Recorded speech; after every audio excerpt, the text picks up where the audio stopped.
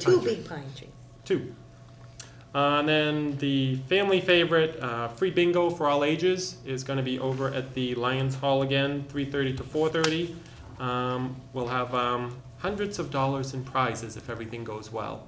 So we had quite a few prizes last year, so that worked out well. One bingo card per person, it's all free, and everybody generally had a good time. We've gotten donations so far from the Manchester Monarchs. We'll have gift baskets. The Red Sox are going to send something.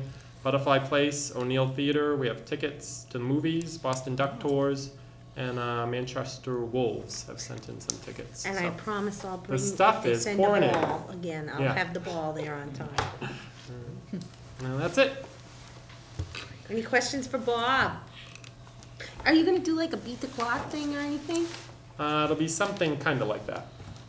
So there will Some be kind of a family type challenge. Oh, yeah. I like that. Well, he did Every the year is Amazing different. Race one year and beat the clock the other year. Yeah. I always can't wait to show up to the kids' day, you know, all the games. All right, now that I skipped everybody and I was a terrible chair, now I can get to where I was. I know, shame on me, I'm usually not that bad. We haven't come up with a name for it because we've finally included the people that we were trying to get there to come in to the event. And so we're still calling it OHD Saturday Night Live, well, Saturday Night Live. OHD Saturday Night. If they are alive. And, but this year, Adriana decided to take that task on, and she brought in a high school student, which was probably the smartest move we've made as a committee, and that's Scott Carpenter, correct? And Scott's here, and Adriana's here, and they're gonna talk about what's gonna happen on Saturday night at Old Home Day. Well, first I'll pass it over to Scott because he's been doing a lot of work. I wanted to thank the Londonderry High School Student Council for meeting with me and for hearing what I had to say and to see if they had an interest in this night. And it's great to know that there is a lot of interest in having a venue for them, for the kids of the high school age.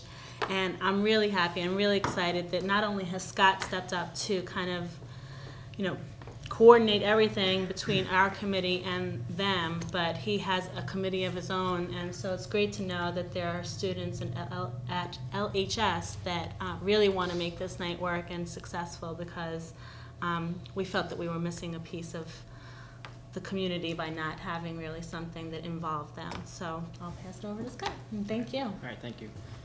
First of all, I'd like to thank everybody for inviting the student council to have a say in what goes on at teen night. There was a great response when we first came up with it, and we got a lot of people sign up for the committee, and we're kind of bouncing some ideas around, and I just wanted to talk to you a bit about what we've come up with. As you know, the event's going to be from 8 o'clock to 10 p.m. on August the 16th. It might go a little longer than that. We have as far as food and beverage goes, we have an ice cream truck set up. Mr. Benz. Uncle Benz. Uncle Benz, yeah. And he's paying a fee to be there, and we told him we'd be more than happy to have him. We're currently looking for donations for Gatorade, because we're looking to have some sort of a beverage there in order to sell. Also, the student council has expressed interest in maybe selling some sort of food item, like chips or a snack or something like that, as a fundraiser, in order to, you know, kind of raise awareness as, you know, what the student council does around the town and that sort of thing. As far as entertainment goes, we have already booked a band called Funk Pod. You might have heard about them before. Show of hands. Show of hands. I know. And the reason I say Wow. the reason that I say that is because I know Mr. Robinson is your son. Yeah, both your George sons and- are in both. there, are in that band. And Yeah, they tend to rehearse in I my think attic. Tom is. That's where the drum set is. They haven't told me Yeah. They haven't told me exactly how long they're going to be able to play for, but I know they have a lot of great material, so it's really going to be a good time. And I think it's important to include teenagers in the entertainment process, and because there's nothing better than just seeing your friends upstage, just, you know, entertaining you, making sure you have a good time. It's a lot better than some, you know, I'm not going to say a no-name band, but a band that they can't really relate to, and, you know, it's just fun to see everybody up there.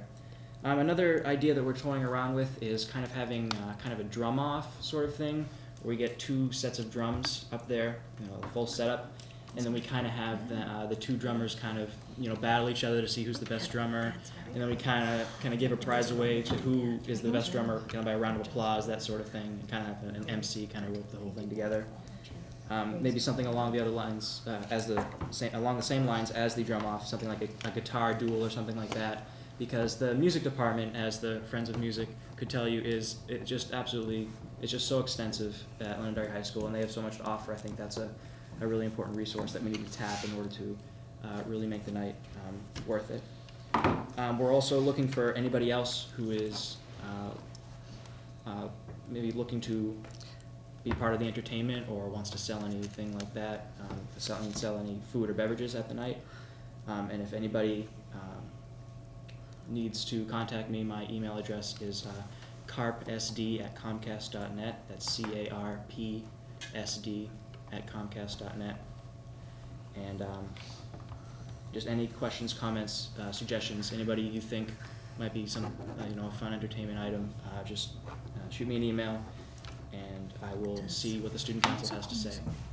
And finally, just a side note, if it does rain on Saturday, the location will be the Matthew Thornton Gymnasium, just as a rain. So rain or shine, but just different location. And that's all I have, and I just want to thank you once again for reaching out to the student body, and on behalf of the student council and all of Londonderry High School, thank you. Thank you. Actually, very good. I mean, Isn't he the most professional out of all of us? Yes. Yeah, it's pretty sad. I've been on the committee long enough. Okay, what do you got a question, I'm gonna have Carol? to clean up my act. I have a question. Sure. Regarding your donation for Gatorade, Yes. exactly how much do you want, and what type of, I know there's all different flavors of Gatorade, but Right. What is it specifically? Do you have any idea right now just about what you want and what kind of a donation you need? Well, Mrs. Comps really. Well, as far as the donation, I'm going to Coca-Cola. They asked me that I have to go there and pick up an application for a donation, so that'll be first step. And as far as how many, it seems like they're going to have quite a few people now start to show up. Right, yes. So we haven't really gone that far yet, Carol, to be honest with you, as to how many. Would you let me know if you have to have a monetary donation of some type or something, because we have an ongoing thing at LSCI, and right now you kind of took me by surprise, but our senior to senior helping, not so much just the seniors with the scholarship, but from LSCI with our seniors. We like to communicate back and forth with the high school students, and we have several programs.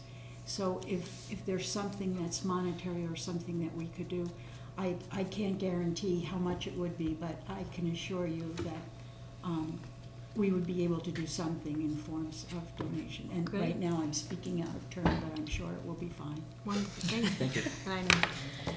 Thank you very much. And if anybody else, Because when Carol I mean, speaks, people listen. the way our sponsorship works is we have sponsors, and all the money is pooled together, and we use it for all the different events.